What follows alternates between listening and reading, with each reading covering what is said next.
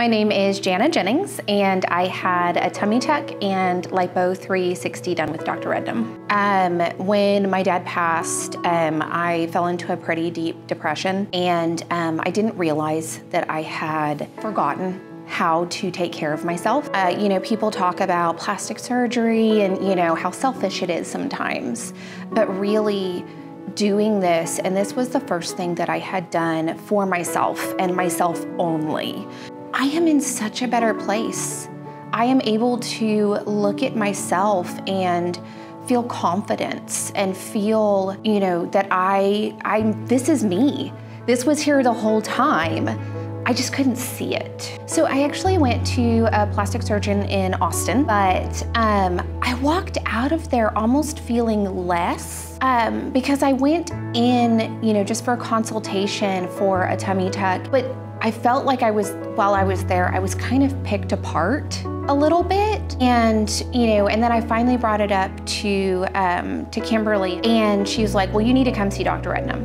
So, you know, I didn't know a lot about her, but once I went in, I walked out feeling beautiful. And I hadn't even had the surgery yet. Dr. Rednam, you know, she immediately pointed out, like, you know, here's your natural curve, look at that waist, you know, and I'm looking at myself in the mirror and I'm going, oh, okay, I have a waist there, yeah.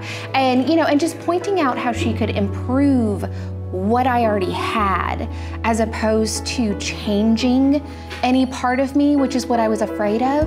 And Dr. Rednam made me feel so comfortable and so beautiful, and she had a sense of humor. She was it. As soon as Dr. Rednam finished my consultation, I knew that was it. I'm driving to another city and we're gonna get this done.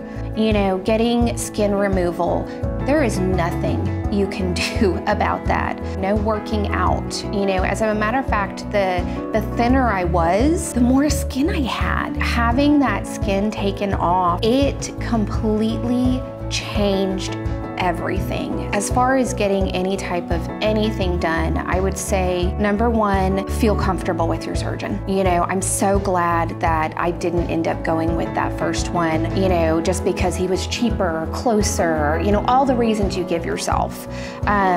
You know, number two, find the right surgeon for you. For me, it was Dr. Rednam all the way. And I knew as soon as she walked in the door and started, you know, showing me how beautiful I was and what she could see that I didn't see, find the right surgeon, find the person who is good for you and do it.